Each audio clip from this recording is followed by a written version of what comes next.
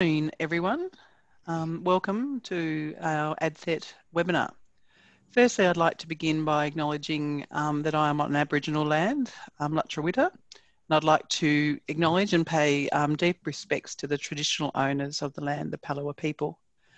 I want to pay my respects to the elders past and present and emerging, and I'd also like to acknowledge the Tasmanian Aboriginal community who continue to maintain their identity, culture and Aboriginal rights.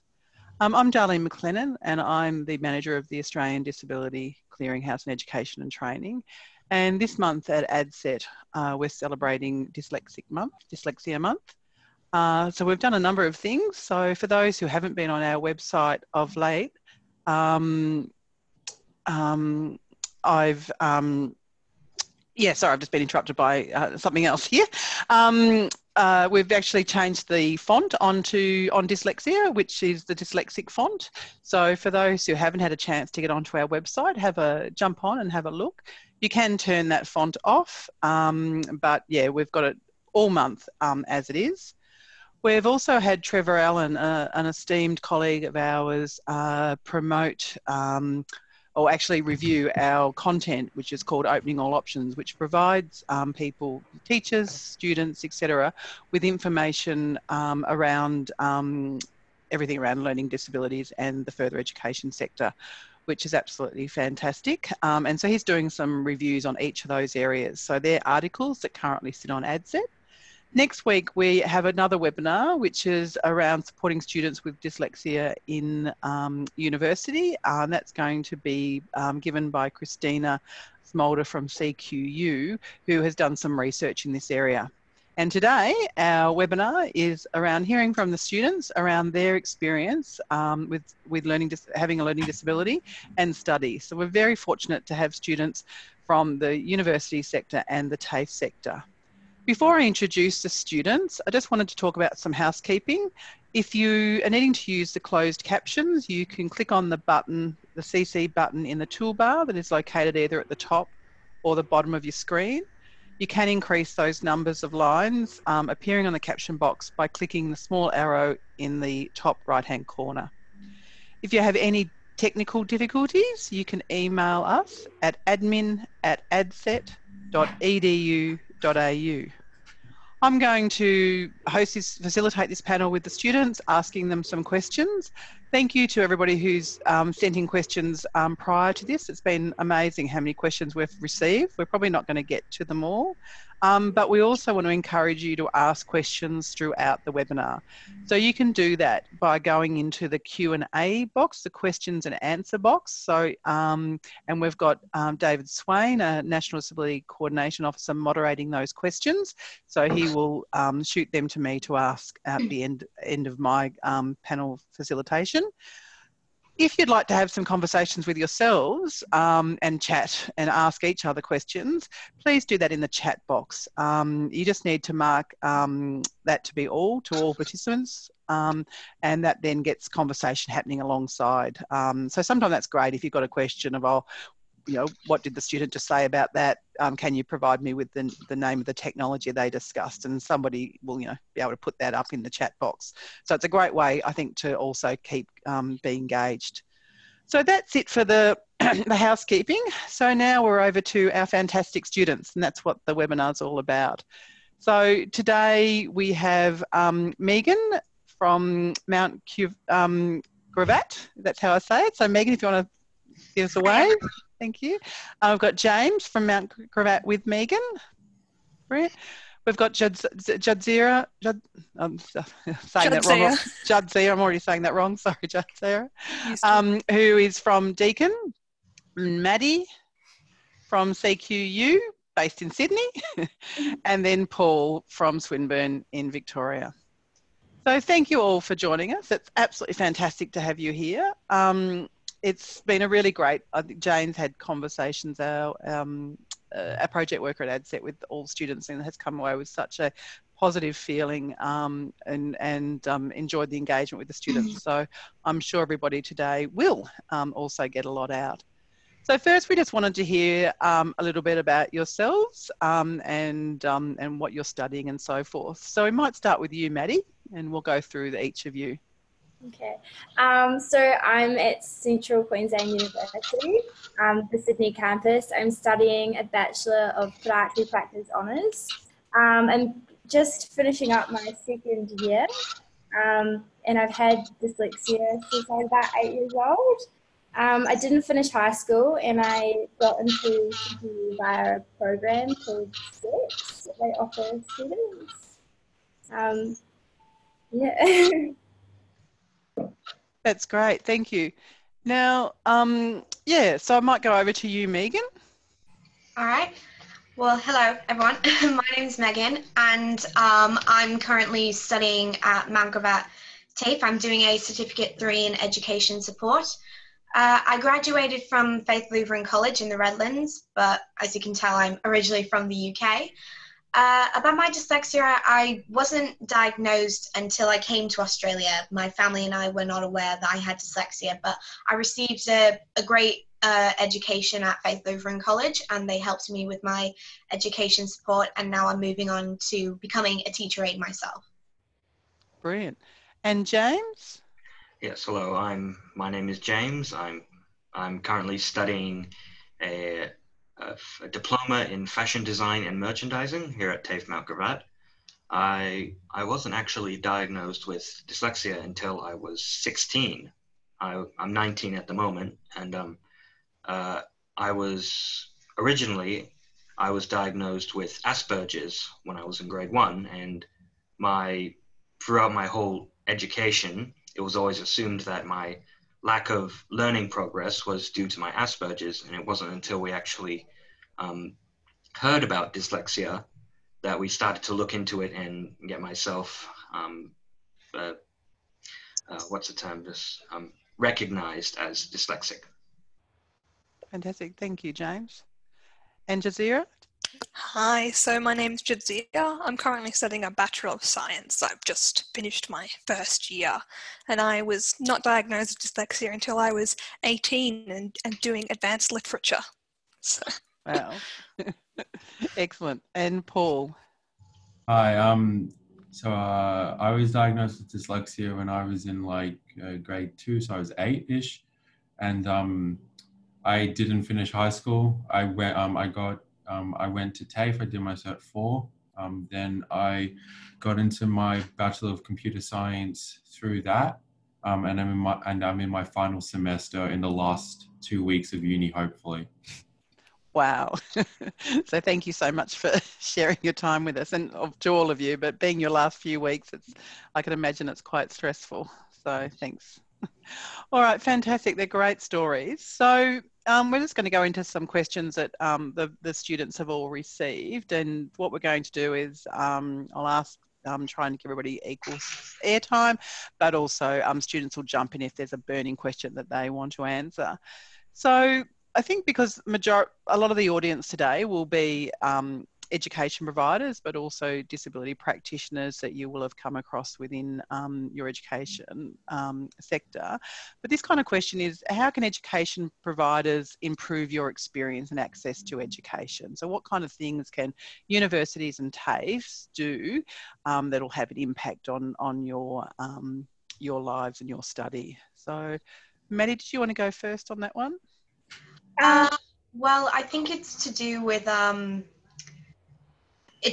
think it's like trying to find it's a lot to do with technology nowadays, and I feel like technology is a big thing. I know personally I was more of a auto person learner than a textbook learner, and there was a lot of special education support, computer systems and apps, and that helped me with my studies. And I feel like universities and schools especially need to have more of those things. I think that's one of the best things that schools can do to improve on the education support system. When I first started out doing the trials for finding out my dyslexia, I was at like the very beginning. The special education support nowadays is a lot better. When I was in school, it was just starting out. So there has been a change over the years, and but yeah, that's my opinion. Anybody else want to have a go at that question as well? Yeah, I think communication is always key to most things when it comes to studying in general. And I find having my lecturers aware of my dyslexia and where that may affect me helps us have better communication and much faster communication. For example, I really struggle with reading and interpreting data in graphs.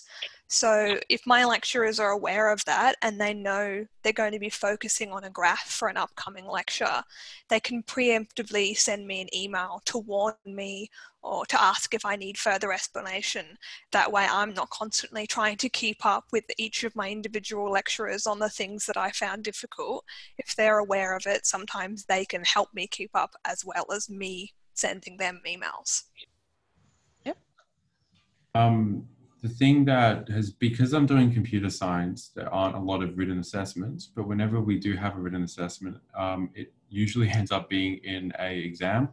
So Swinburne has a really good accessibility liaison people, and I get 20 extra minutes or so for every hour of writing time in an exam, which is really useful for just spell checking everything, etc. Plus, I also have dysgraphia, so I can't really handwrite. So for a lot of math subjects, that's really hard because of getting the specific symbols on Word is much slower. So I also need extra writing time for that stuff. And yeah, so you need extra writing time. But Jadzia's point about just communicating with your teachers about what your needs are and asking for help, because if you lose track in a lecture, it's vital that lecturers and teachers have consultation time to help students outside of class.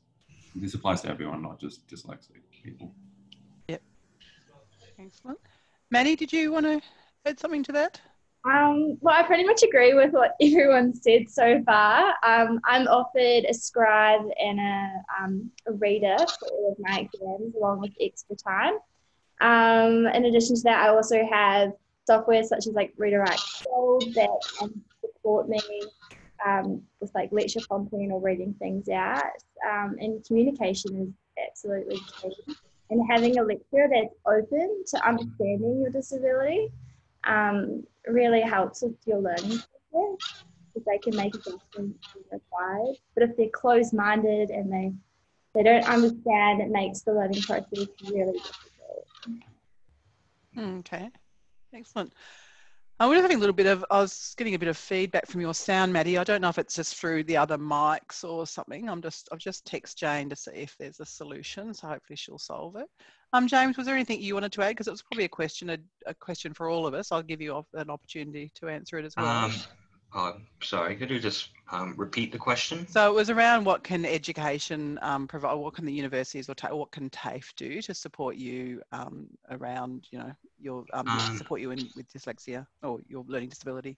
Well, the thing about my personal experience with my coping with my disability is that I wasn't diagnosed with dyslexia until after I left school. So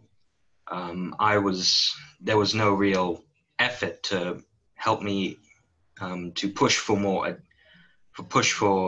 special education towards dyslexia, so to speak. So, but I guess to answer the question, I would say that it's just a more recognition. I'd say that if with school administrations, because I might use the same answer later, but some of the schools I did go to, because I moved around a bit, one school had a fantastic disabilities and learning impairment sector, and others were just sort of, we were given an old building and so I guess just to say that, if schools and education providers, as you said, would understand.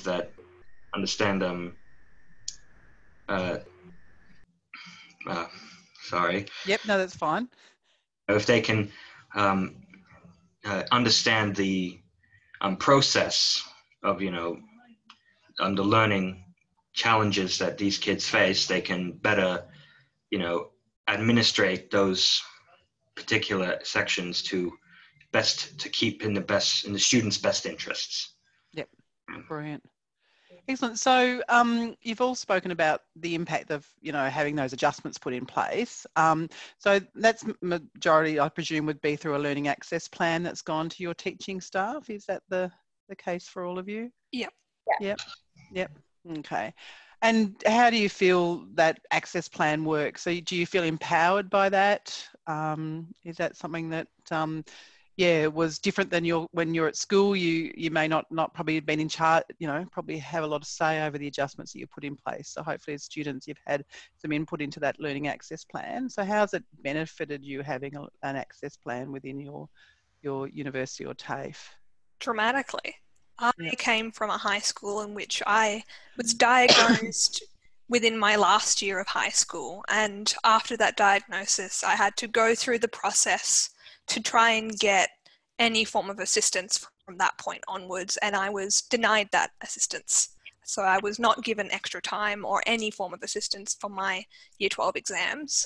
So to go from being told I was not dyslexic enough to have assistance to get the assistance that my speech pathologist and specialist have told me I would benefit from is extremely empowering, because I felt like I could do my best to my best capability and was no longer feeling like I was being held back, and to have that communication and to be able to change it as I learn more about coping with dyslexia has been really important and empowering. Anybody else want to add anything to that? If it wasn't for my access plan, I would have had to leave uni in the first semester. So same thing with Jazir again. Like high school, just nothing. Primary school, nothing. My mum would have to go to school every day and fight tooth and nail. Like, one teacher wouldn't let me use a piece of paper to cover up the other lines on the book to help me read it. Like, it's insane, like, how militant they are about, no, you have to do, like, I can't. It's not fair unless you make these adjustments. That is fair. But at university, I have the access plan that I can fall back onto. I think it also helps that you have one department which handles all of the exams every semester. And you also have the same the disability liaison, and I have had to make changes to my accessibility plan to add software, and that process has always been really easy. It's never caused me any stress, which is really good because of you're busy enough with your other uni classes. Yep. So yeah, that's brilliant. Okay, so then you just raised some technology in that, Paul. So we've had a little brief discussion previously before we started about technology and the impact on that for your study. So what kind of technology have each of you used that's actually helped you in your studies? I personally love Read and Write Gold. Sorry. Yep, that's okay. We'll go to you. Yep, go for it. I started using it at the beginning of uni, and I'm still getting used to using it. I think it takes me a lot of time to learn how to use technology. I don't really like technology, but I know that it's very efficient. And the thing that I've been using most has been using anything that can work for reading textbooks out loud to me. Having all my textbooks provided to me digitally so that I can listen to them whilst I'm reading them has really helped me maintain focus when studying alone. Being able to have both happening at the same time, both reading and hearing, is personally far more effective than just reading my textbook. I don't think I would have absorbed any of that information if I was only provided the textbook to read physically. And Maddie, you... Yeah, I also get provided my textbooks online digitally. I remember my first term of university, I was studying in psychology, and I had our textbook, and it was huge, and I just couldn't follow any of the information. I had no idea what was going on, yet alone knowing how to pronounce half the words in that unit was a struggle. So definitely having software that can read out to you, like Read About Gold. I think also I've just recently discovered that Microsoft Word is like you can read stuff out to you as well. So those two programs just really help me. Brilliant. Yeah, no, we actually had a webinar with Microsoft a couple of weeks ago, and just, you know, they certainly are moving forward in this area, which is absolutely brilliant. So for you, James, what technology, we talked a little bit prior to this of some of the technology and tricks you use?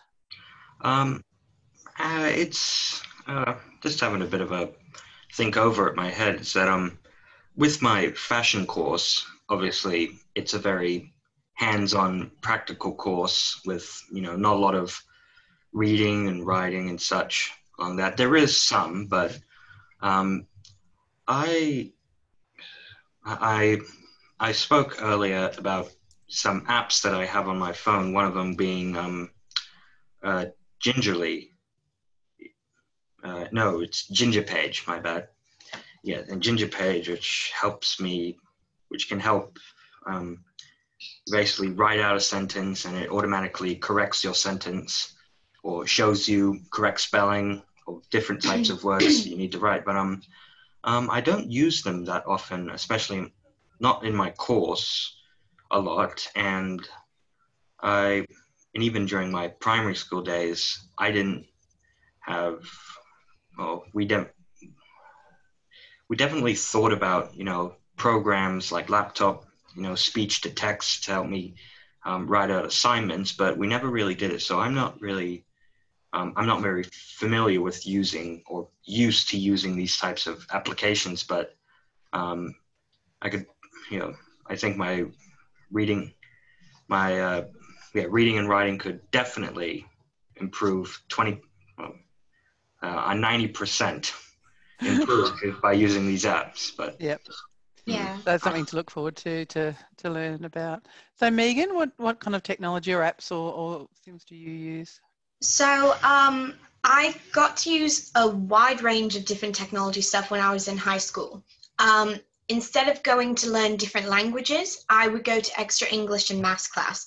I learned on this program on a computer how to do the typewriting, because normally I started off just doing 2 fingers, and then I certainly moved into the whole piano thing. And one of the students said before about using auto for reading. Using auto books when I was reading novels in English or science was probably one of the best tools that I used. A lot of the other students also, they didn't really understand. And I think students, not just teachers, need to be educated more in what dyslexic students actually need to use to help their studies, because a lot of students kept saying, oh, Megan's not learning properly, she's actually cheating, she doesn't have to read the book. But I am actually reading the book. I'm just listening to someone reading it to me while I look at the words and travel along. That is how I would regain the knowledge from a book or a novel. If I try to read it myself, I physically can't hear the words in my head, so I'll just forget about the page. And after reading a whole book on my own, if someone asked me, so what was that book about, I would say, no clue, because none of the information would have come to me. When I go to TAFE, this is probably my 3rd TAFE course I'm doing. And throughout my different TAFE courses, I've been having extra time with exams and assessments. I was able to get a reader to read me questions and exams, and yes, I was given extra time. Currently now, while I'm writing my assessments for my Certificate 3 in Education Support, I've used a link called Studiosity. It's a place where you can upload your assessments. A teacher runs through the assessment for you and writes you feedback. It's not just feedback about what you've written about, it's also how you've written it, your grammar, your text, the information, what you've gotten from, and I found it very helpful. It sort of like remind me of back in school where I would give a draft to my teacher, they give me feedback, and then we give in the final production of it later on. But yes, it's been a really good, useful tool for me. Excellent. Now, Jadzira, you said you used Read and Write. Is there anything else that you use in your everyday, or that is? Only just the digital readers that Internet Explorer has, because you can just use that reader, and I find that has a slightly nicer accent than Read and Write Gold. But no, I'm still so new to understanding dyslexia and what is available. I don't really know what's available, so I've only sort of used what has been made blatantly obvious to me. Yeah. And Paul, for you? So yeah, because my course, like all the software I use is specialized to make programs. So the only like dyslexic tools I can really use is a spell checker, which will just tell me if it's spelt wrong, which is really useful because I wrote like a 5,000 line program, and then I realized that one of the core parts of it that I had used everywhere was misspelled, and I couldn't fix it because it would be too much of a nightmare to update everywhere. So then I just installed that plugin. But the Google of just copy and pasting a word into Google, obviously you can't do that in exams, which means at the end of the exam I just have a list of words which I have no me and Word have no idea how to spell. So then I will just ask the exam person, because actually is a part of my accessibility plan that they can help me with spelling words in exams. And that's really useful as well, because I wouldn't pass probably any units because I can't spell words. Dear. So I often lead from your thing there, Paul. You always seem to say something which I'll lead into the next question. It is about assessments. So when thinking about the assessments that you undertake for your study, what kind of assessments work best for you? So you may not have had any opportunity to, your uni or TAFE, this is the only way, but sometimes there is a bit of flexibility around assessments. So what works best? Yeah. Maddie, you want to go first, and then we'll come to you, Paul. We need an order system. At CQU, we do quite a bit of variety of ways they assess students. However, essays is like the predominant way that they will assess a student. Some units, like my advanced anatomy and biomechanics unit right now, is really good because we have a quiz. And in that quiz, obviously, I've got a scribe at the time, but we also have practical assessments as well, which are very hands-on. And I guess it sort of depends on what the degree or program that you're doing will depend if you have sort of hands-on examinations and stuff. But I definitely prefer quizzes and like practical hands-on assessments as opposed to essays, because they take me hours to write, and I'll be up till 2 o'clock in the morning typing away. Takes a long time. Yeah. Right. And Paul, would you? Yeah. So I love project-based units where you'll have where instead of having a final exam, it's a series of projects, but that obviously can't be applied to every subject. It's a lot harder to do that for like math subjects. But project units just, I feel like I'm demonstrating what I know a lot better, because it's not relying on me feeling, like good on that one exam morning. It also helps a lot with not getting anxious, because you know what grade you're going to get before the end of the unit, because you're building up towards it, as opposed to, I forgot, I slept really badly the night before, so I guess I'll just lose a lot of marks in this unit. Had some sound difficulty there. I don't know if someone tapped. It's gone now, so that was a bit of a worry. Woke us all up. Jadzira, did you have anything to add to that one? Yeah, I just do the assessments I have to do, but there are, of course, assessments I prefer, and I find, for example, I'm doing a science degree, so I have a lot of lab work to do, and we do have to fill out little lab papers, but usually, particularly when you're filling it out in lab, you have someone there who you can discuss with, and they're the person that marks that paper. So even if what you've written down doesn't fully articulate how well you did in that practical session, because that person has had a conversation with you, they can understand how well you understood that concept. And I find that in those I can always do really rather well, because I can communicate the ideas when I know them a lot better verbally than I do written. So I sort of use them as an opportunity to make up for the marks I'm going to lose eventually in longer written assignments, as I know I'm always going to lose, say, 2 or 3 marks for the spelling and grammar section. And you sort of just have to reach a point of acceptance when it comes to those sorts of things and try and work your way around it, I find. All right. So what about teaching staff, like the you know, the academics and teachers? How is there any kind of things that they can do, or you know, their approaches towards supporting you has worked well for you while you're studying? So yeah. So James, yep. I might. I've only been at TAFE since July of this year. So most of my knowledge comes from my high school years, and I hope that's... Yep, that's great. Yep, fine. The way I found best helped me learn was, you know,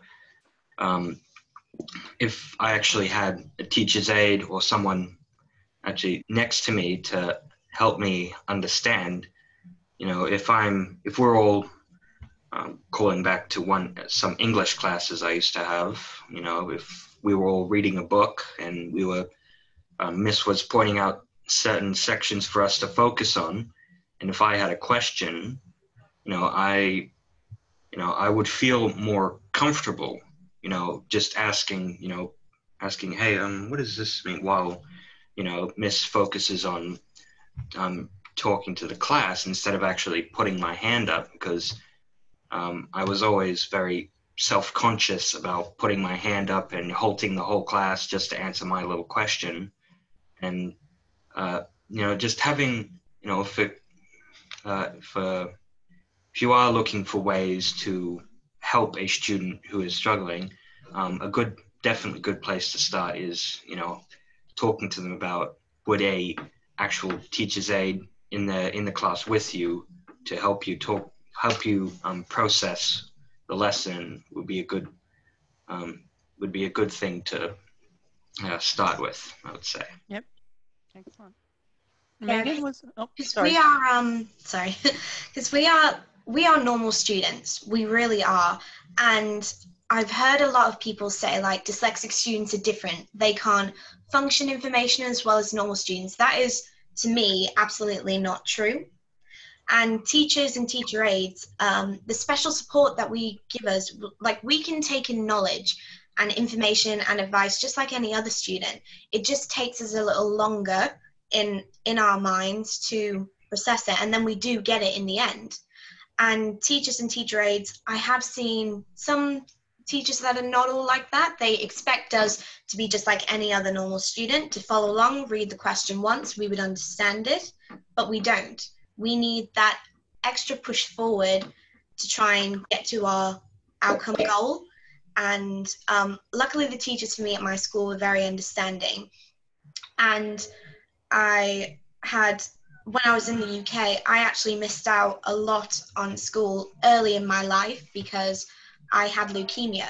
So during my cancer treatment, I missed out a lot on school.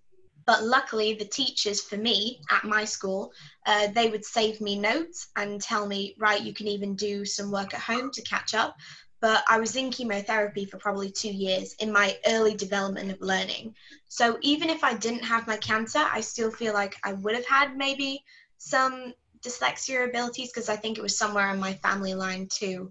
But that definitely affected, yeah. And it was so early that I had my cancer, then I got left behind from learning just normal like everybody else.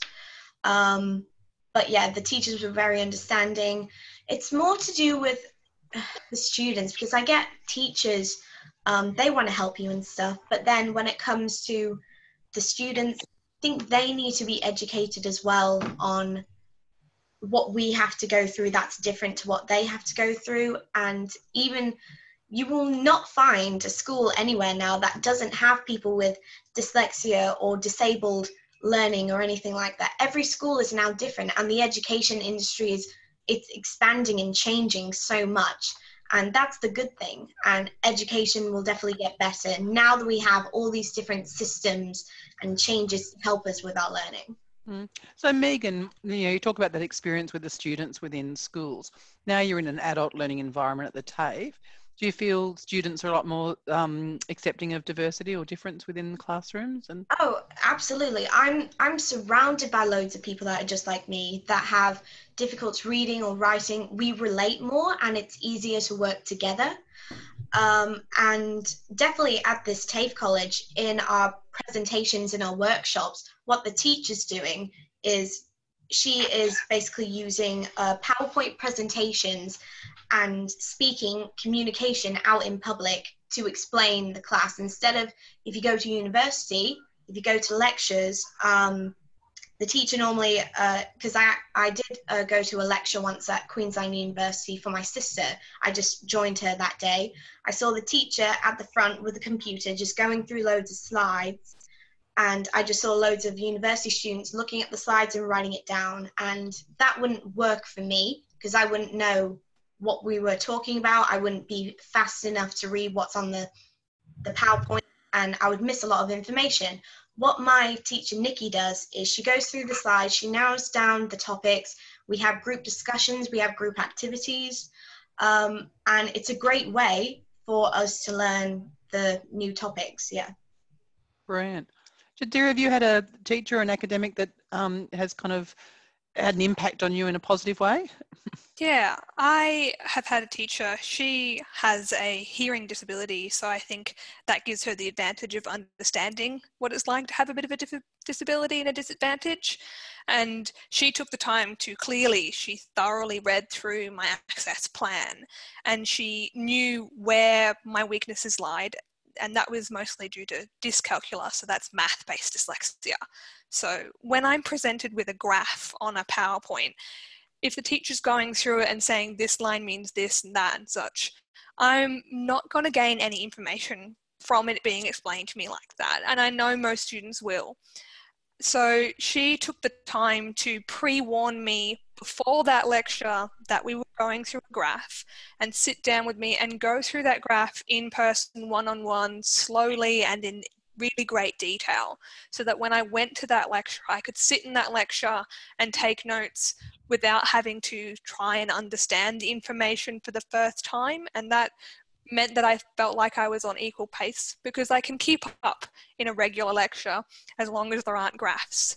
And my physics teacher, unfortunately, that was a online subject, which I found really didn't work for me and would never ever do again, particularly for a math-based subject.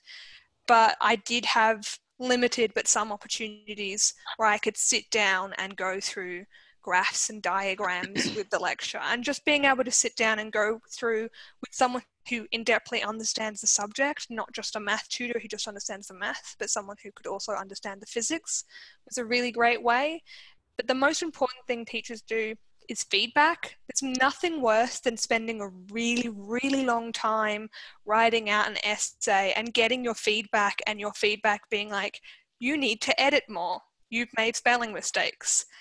Because you know you've made spelling mistakes, that's something that is unlikely to change mark-wise in your future.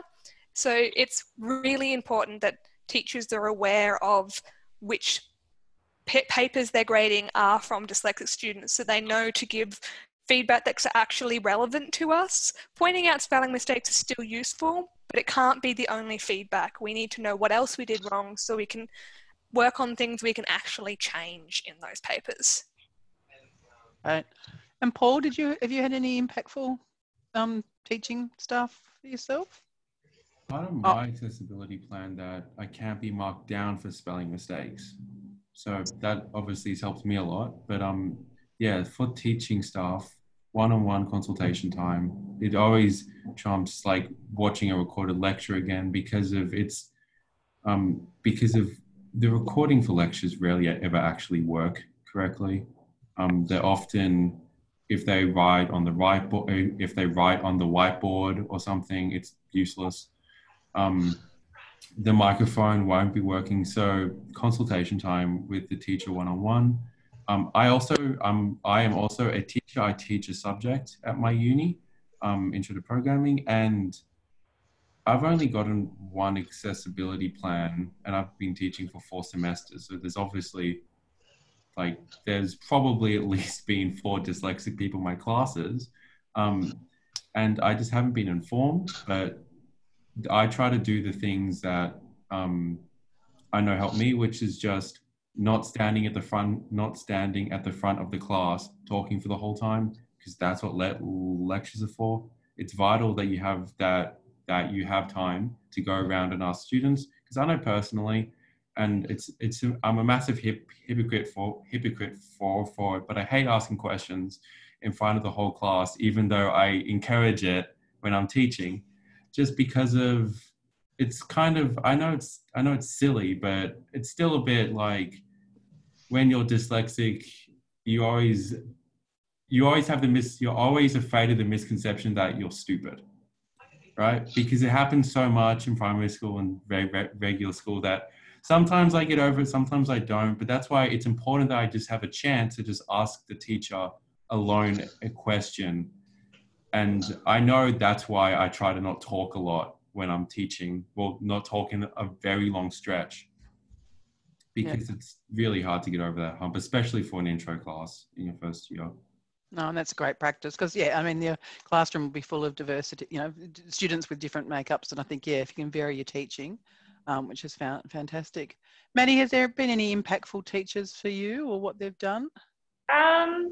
Yeah, I was taking a pharmacology unit last term, and I was struggling so much, and I honestly thought I might have had to drop out. But I contacted the lecturer. And he got back to me pretty much straight away, and he called me, and we had a discussion about how we could break down the pharmacology unit to make it more manageable, because we were presented with sometimes like 180 lecture slides per week on a subject, and on top of taking the full load, I became overwhelmed. And having that communication with the lecturer approached me, we discussed a plan, was really key to actually passing that unit. Also, as I progressed into the degree and through more productive focused units, I'm finding that my lecturers are really good with my disability plan.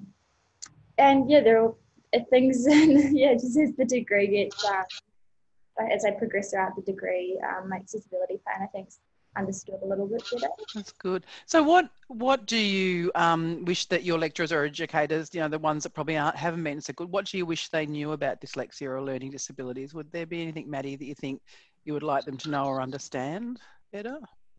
I guess that I'm not different to everyone else, and I am intelligent, and I do understand content, but just because I don't necessarily know how to spell or write very clearly doesn't mean that I'm not intelligent. And I think I feel like sometimes I have to prove myself at university, which shouldn't be the way. James, for you, what's one thing that you would like your teachers to know about your learning disability, or, you know, of learning disabilities generally? I'm not sure if this applies to everyone else, but to me personally, is to know that just something as simple as I mentioned before, just putting your hand up and asking questions was quite difficult. And Paul mentioned that before, that, you know, you don't want to be a class idiot, a class dunce, but it's that sometimes, you know, if we look like we're not, like something's not clicking in our head, and, you know, we haven't put our hand up, it would be worthwhile, you know, just to, you know, walk around the class asking, okay, do you know this, do you know that?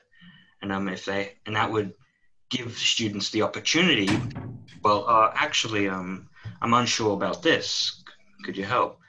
And And also building, I mean, I know teachers go through students, like hundreds of students every year, learning hundreds of new faces every time, and it's impossible to keep track. But building a rapport with a student that you know is having trouble, so that they're more open about asking questions to you, and they feel more confident, confiding in you about what you're having trouble with, and from there you can build a plan, or a system in which the student can learn from. The student can learn, and going back to my previous,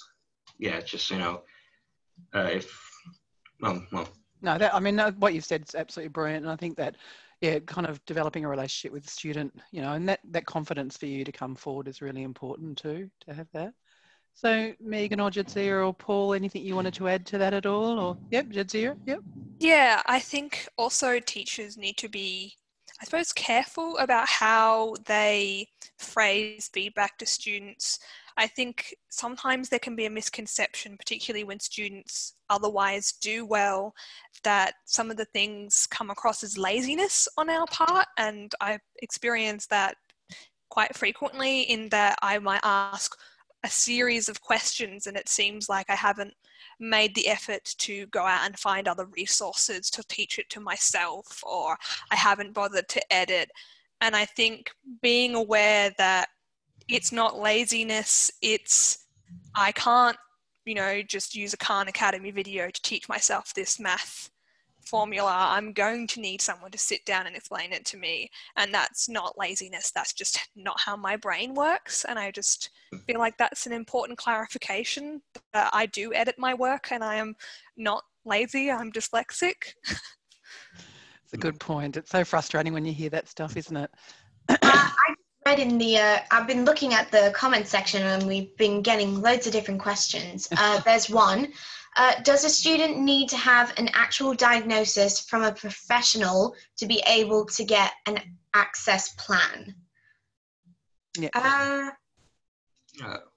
So, well, normally the process is for the universities and TAFEs is you do have to have some formal documentation to actually receive the adjustments in the university or TAFE, and that's often a challenge because often people aren't actually diagnosed in schools, and that's often where you actually get access to psychologists that can do those assessments.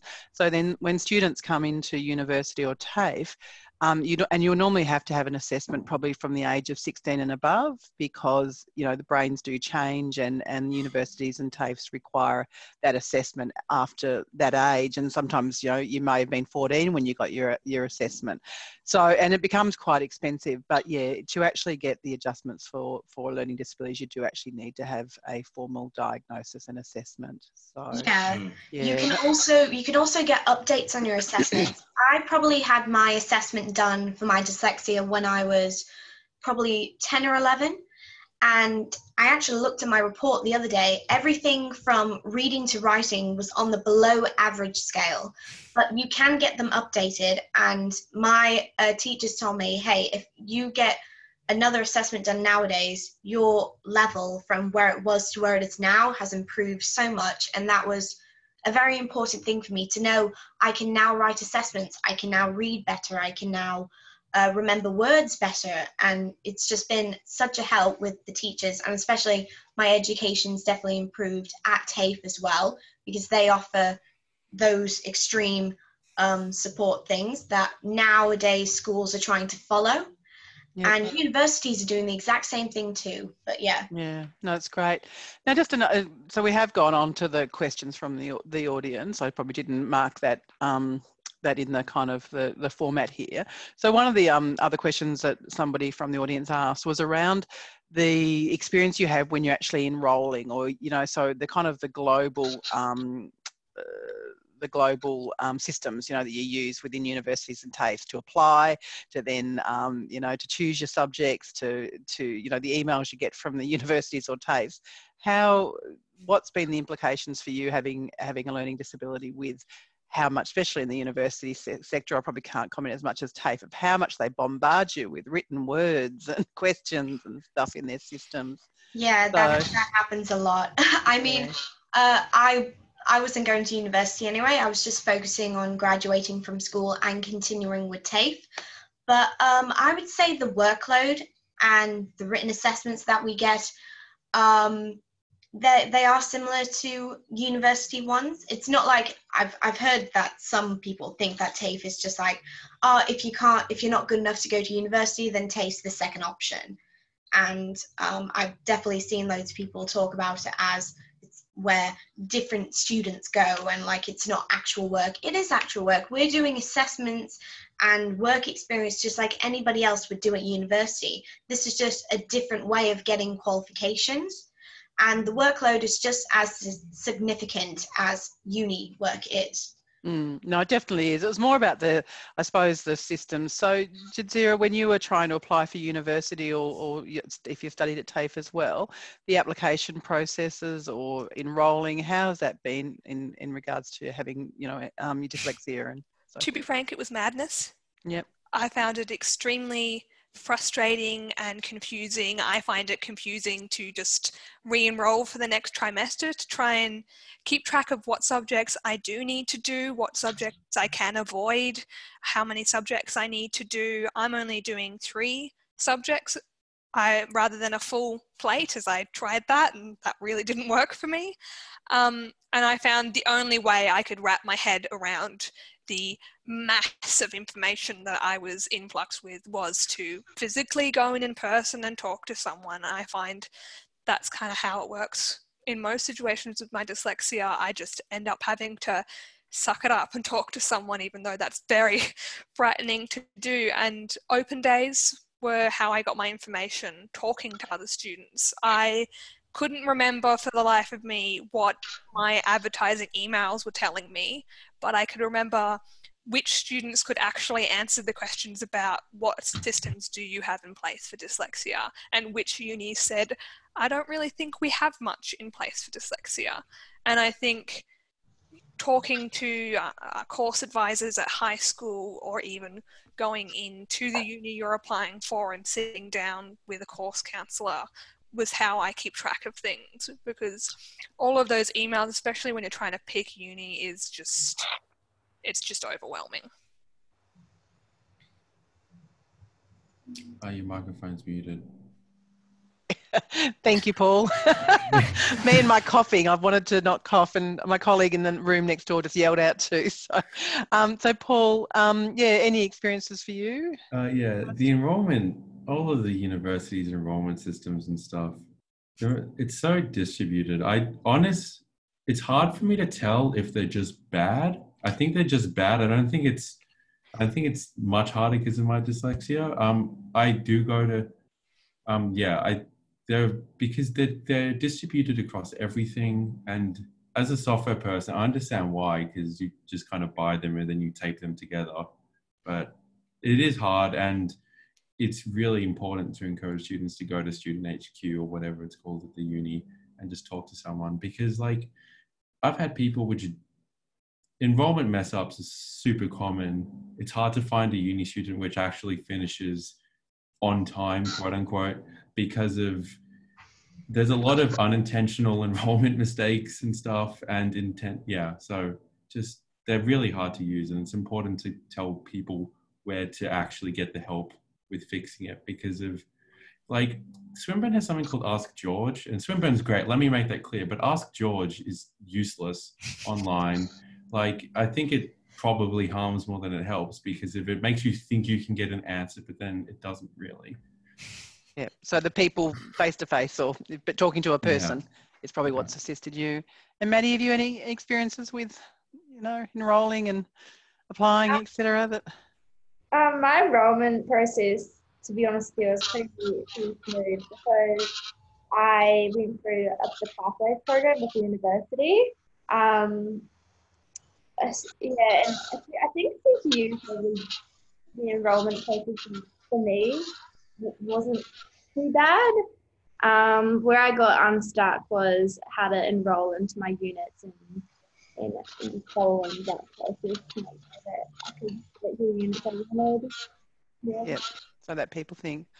All right, well, we've only got 5 minutes to go, so I suppose I just wanted to give you all an opportunity to kind of have one last say. It's been absolutely fantastic to hear your stories, and I think we could have probably ran this for 4 hours, because I think hearing from all of you is just fantastic, and hearing your stories, and I look forward to kind of keeping in touch going forward, so that we know, yeah, how you've gone. We have got a number of questions and chats that we'll have a look at and see if any of them are particular to you know. I think there was one I just saw pop up that was asking you, James, a question, so we'll send those to you and you can shoot them back and we'll put them out there. But any final comments? I might start with you, James. Is there any final comments that you'd like to kind of share with the audience? I would say about body language of teachers, you know, and I've been in classes where, you know, there's the rat bag group, you know, sitting up the front playing video games on their computers, and, you know, I'd be sitting in the back of the class in my assigned seat, just, you know, watching the teacher just get increasingly more frustrated with the students, and, you know, and that sort of discouraged me from, you know, putting my, you know, asking questions, because then, you know, they're holding up the class and teachers getting angry at them because they're not listening. And, you know, and going back to what Megan said about, you know, about, you know, we're not lazy.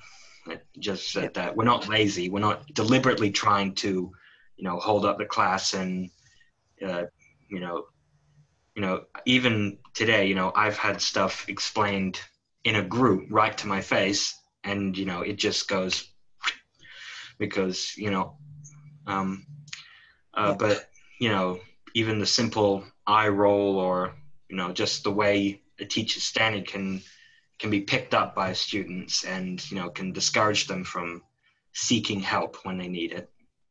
Great, thanks, James. And Megan?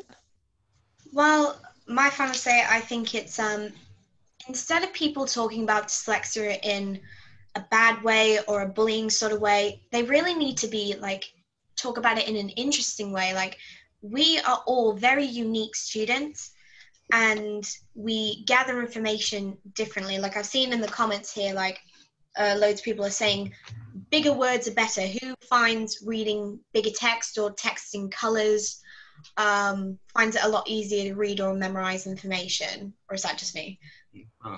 Nah, yeah. And also, like, the extra support as well. Again, yeah, not being lazy. We just need a little further push to get to our learning goals. And yeah, people need to be more, there needs to be more of awareness. Obviously, this is Dyslexia Awareness Month, so we want to be proud that we've all been learning and just making our learning even better for us, to help us in the future. And we're all going to have dyslexia. I mean, there's no way of getting rid of it. We just need to help channel it. Like, we are all diagnosed with it. It's just the way of dealing with it. And I'm definitely not letting my dyslexia affect me in my working life or in my studying life, because I'm now using all these different techniques to help me with it. And so far it has worked. I haven't had many problems like I used to back when I was in high school.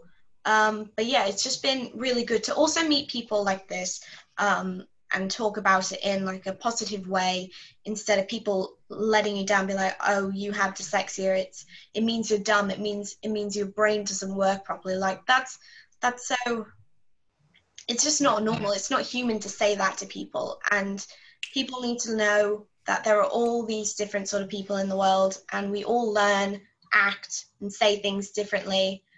But yeah, that's brilliant. Okay, thank you, Megan. Maddie, final words for you. I think it's sort of similar to what James was saying about body language and sort of the presence that the lecture has lecture around the student, because for me personally, I definitely vibe lecturers and sort of can read their body language and see if they're frustrated, if I continuously ask them questions and stuff like that. But yeah, I just need that reassurance sometimes or clarification, and to not get frustrated, because it definitely puts this blockade up in front of me, and I don't want to. I just stop learning and I freak out because they shut you down. Yep. Excellent. Thank you. And Jadzia or Paul, who wants to go next? I'll go. Yep. I think for a lot of people with dyslexia, not all, but a lot, the hardest part of the journey is getting diagnosed. Getting someone to register that something is different in your brain. That doesn't mean you can't do the work, but means that you're not doing the work the same way everyone else is, and we need to understand that. And once we understand that and we understand ourselves, we can be the best students possible, and many of us are really very willing to do that once people understand that our brain just works that little bit different, that we're not lazy, we're not trying hard enough, we're just that little bit different, and we still have just as much to give as a student. Brilliant. Sorry, I don't mean to butt in front of Paul if he had any questions, but just to add on to what me and Maddie were saying about body language, I don't think we're asking for whole campuses of teachers relearn, how to smile and how to walk the walk, talk the talk, but that everyone has bad days, and I bet, and definitely in the teaching industry, there are good and bad days, but even making it so clear that if you are having trouble with a particular set of students not behaving, make it clear to the class, and just say that,